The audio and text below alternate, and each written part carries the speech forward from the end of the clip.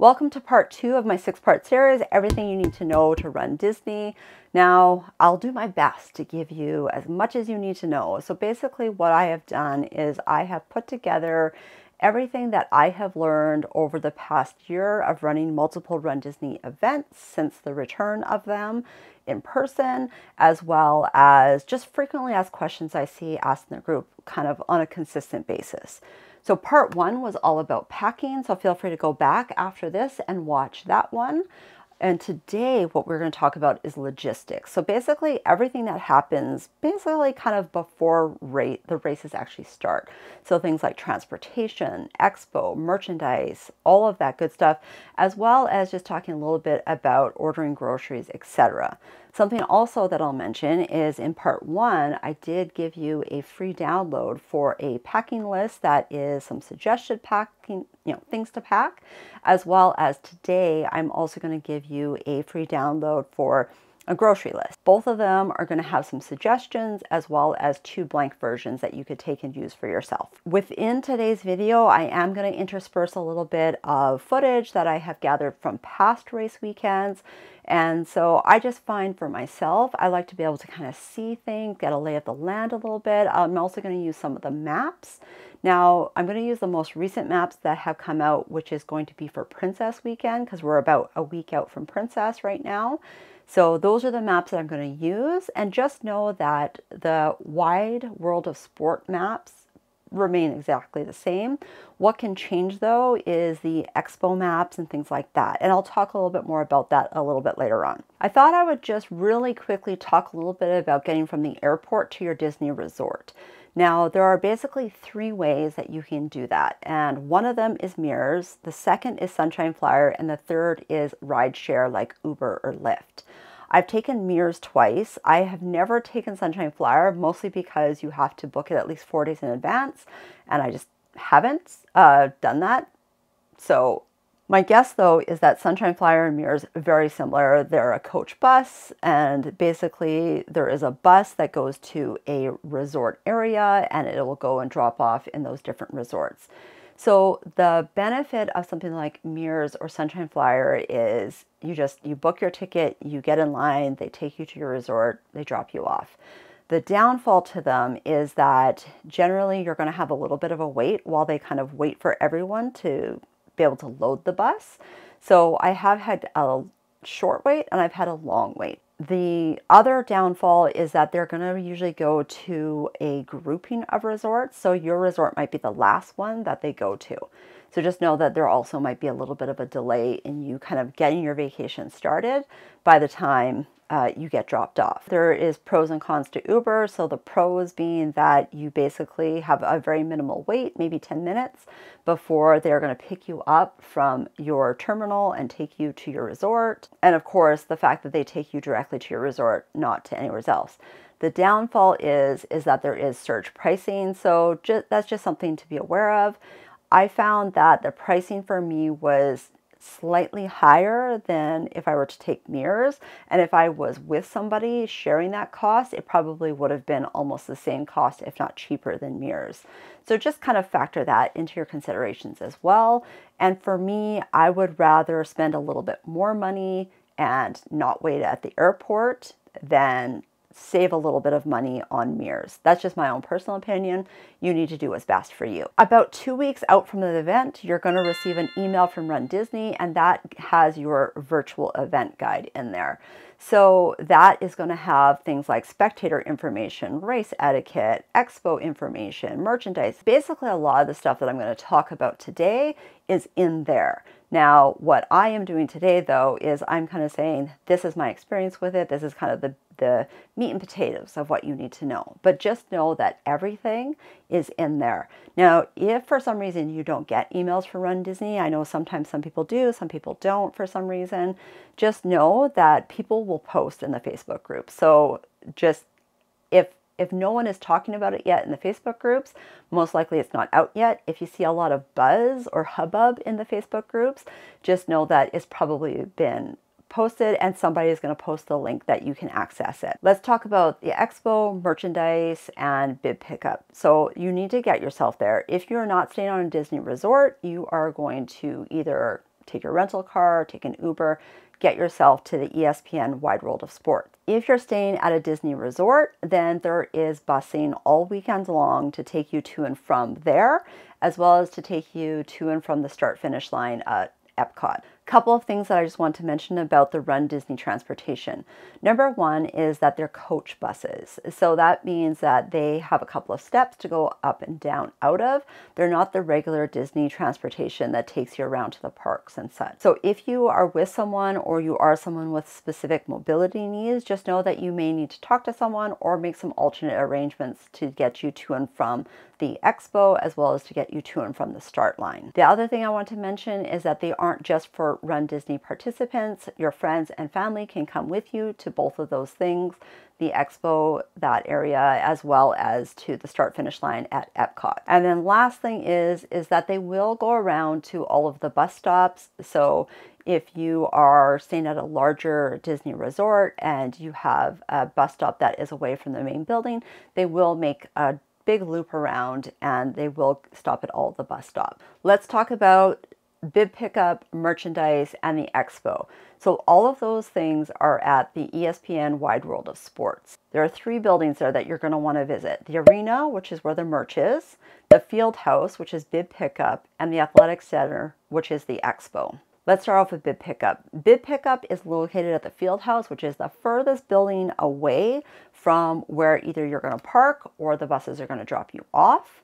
And in there is where you're going to get your bibs. I've had different experiences with how much of a lineup is to get in there, as well as how it's been set up. And so it's just been a little bit different based on either the race weekend.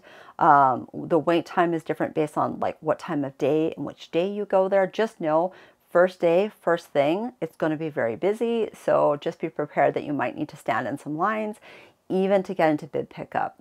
Marathon weekend, the lineup it went fast and it moved quickly, but I was shocked at how long the lineup was just to get in to get my bibs. What I'm going to talk about might change a little bit based on your race weekend, and I'll kind of try and address that as I talk about them. Bibs need to be picked up a day prior to your race, so just know that you do need to pick up your own bibs. People cannot pick up your bibs for you, and you also need to make sure that you bring your photo ID, so do not forget that.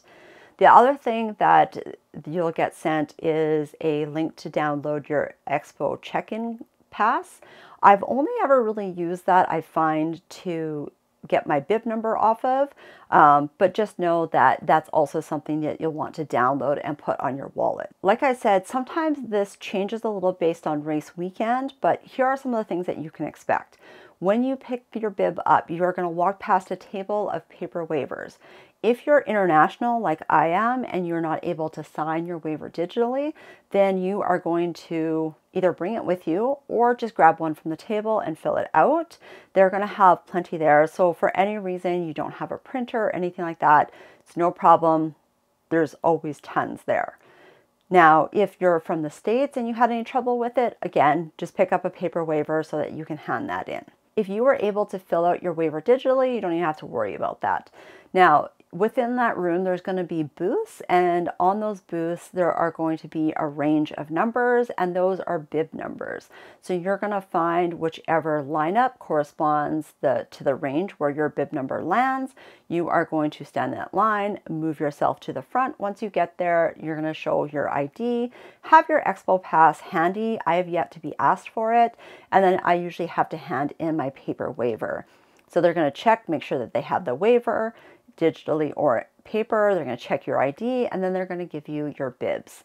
Now, in that same room, generally there's racer relations. And so, for example, if you had any trouble with registrations, like your registration went missing from your account or something's wrong with your corral, you can stand in line to talk to them. For example, my husband's registration disappeared off his account, and it was no problem. They helped us out. Now that you have your bibs, head on over to get your t-shirts. Now, depending on the race weekend, etc., sometimes it's in the same room where you pick up your bib, sometimes it's in the expo, and that's also dependent on if you're doing a singular race versus a challenge. So just make sure that you check that digital event guide to look at the maps to see what it says. So what you do need to know about getting your shirts though is at the top of your bib is going to be a tear off tab, and on there is going to be your shirt size. And then same thing, they're going to have big signs where it shows what line you need to get into to get your size of shirt. You're going to exchange that tab for your bag of shirts. The bag that your shirts come in is also the bag that you are going to use for gear drop if you choose to do gear drop, which I'll talk about in my next video talking about race morning and such. Now, before you leave that area, I highly recommend that you check your shirts. Number one, to make sure that they're the right size, that they're all the right size, that they're not mistagged or anything like that, as well as that there's no imperfections. Or if you feel like the size that you got was not the right size for you, that's also the opportunity to exchange your shirts. Usually there's kind of a smaller area at the end that you can stand in line to exchange your shirts as well. The expo is located in the athletic center, and so you may need to go into this building to pick up your race shirt, just depending on the race weekend, as well as what distance you're doing. But the other thing that's located in there are the vendors. And so those are things like if you need to pick up new shoes or new clothes, a new hat, sports nutrition, etc. And then the other thing that they have in there is they have a nice display of all the different medals. Worst lighting ever on those, but they do have all of the medals usually up for that whole race here. Let's talk merch. This can be a pretty hot button topic for a lot of people.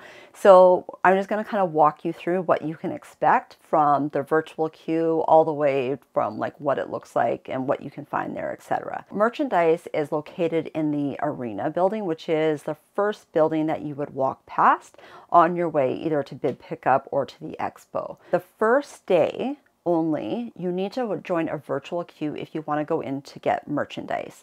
So that is things like things that are branded for that race weekend in particular. So if you want something that is branded Princess Weekend or Wine and Dine or whatever, that's going to be in there, and it's going to be the first day only that you need to join the virtual queue. The other thing that they have is not only the race theme, but they also have Run Disney themed merchandise, so hats, t-shirts, bottles, etc. So if you're looking for those sorts of things, it's the merchandise area that you're going to want to go to. You can choose to completely forego this if none of that interests you, or you can go a different day when you don't have to join the virtual queue. Just know that there are going to be things and sizes that are going to sell out that first day for sure. So here's what I know about the virtual queue. If you're with a group of people, you're going to want to add them to the boarding group before it opens, and then that way you guys are all going to get the same time and you're going to all go together, because you will need to scan your QR code to get into the merchandise area on that first day. The virtual queue is going to open at 8:30 a.m. and basically once it opens, it says join waiting list. You join and you press confirm, and then it'll give you an estimated number of minutes. That number of minutes is from the current time to when you potentially are going to get in, not from the time it opens. So once the merchandise area opens up, what's going to happen is instead of minutes, you're going to see an approximate time. Now, this is where kind of my frustration when I did it in 2022 was that my estimated time went, it got pushed back by at least an hour. And so then just my timing of things just kind of got messed up, and then I got a little bit hangry and things like that. But anyways, what I have found is that that time is going to fluctuate up and down. And for marathon weekend, what I found was that time fluctuated, but I actually ended up getting in a little bit earlier than what it originally said. Like I said, if none of that really interests you, then you can just skip this altogether. When you get called back, you're going to have to show your QR code. They're going to scan you before they let you go in, and then you are going to walk all the way around to the back. Now, if you've ever heard of the Room of Doom, that is when you used to line up. There was a big queue that ran and snaked through the entire room. Depending on the weekend, there has been a small lineup there, but for the most part, I found that I've kind of just like kept walking through it and walked right in. all of the merchandise is going to be grouped into different categories. So like there's going to be stuff for the 5K, the 10K, the half or the 10 miler, depending what race you're doing, the marathon, if it's marathon weekend, as well as just some other things like challenge type merchandise, and other just kind of every weekend has some different merchandise that's available. And then same thing, there's going to be an area where there's going to be Run Disney merchandise. And for Princess, now that they've brought back pre-sales, there's going to be an area for pre-sales as well. So you're just kind of walk around. It's a bit chaotic in there, and depending on what time you come in, I have found that they usually have an area where people can discard things, you know, because take something, and if you don't like it, then you can hang it up for somebody else to take. And I've had pretty good luck with finding things in that area, but I don't know, it's really hit or miss. So maybe odds ever be in your favor for getting what you want from merchandise. I highly suggest that you do mobile checkout. I know some people had trouble with mobile checkout, but it's much better than just standing in line. You can use your Disney gift cards as well if you have them either online or in line. And then once you exit that paid area, there's also some photo op areas. So that's where the signs for the distances are. And usually there's a character or two there as well. So there's lineups there that you can get in if you really love the pictures. So that's kind of Expo, the merchandise, bib pickup, all of that good stuff. The last thing for pre-race logistics is talking about groceries and ordering items to your resort. In the past, I've used Instacart. So what I like about Instacart is that you have a personal shopper. So if there's anything that's out of stock or anything like that, they're going to message you. They're going to try to either make substitutions and things like that, and you can approve or decline those substitutions. So I do like that. And then those items get delivered to your hotel. They're usually available at Bell Services. Now, if you go and pick it up from Bell Services, I have not been charged yet at all. However, if you have those items delivered right to your room from Bell Services, that is where the resort is going to give you a charge. When you order, they're going to need to know your name and your room number as well. And then I just always use the resort address as my address when I am checking out. The things that I generally order are going to be snacks. So not only snacks for the park, but, you know, throughout the day, if I come back to the resort or, you know, in the evening and I want to have a snack or something to eat, as well as things for race morning. So I generally grab some oatmeals that I can make with a coffee maker.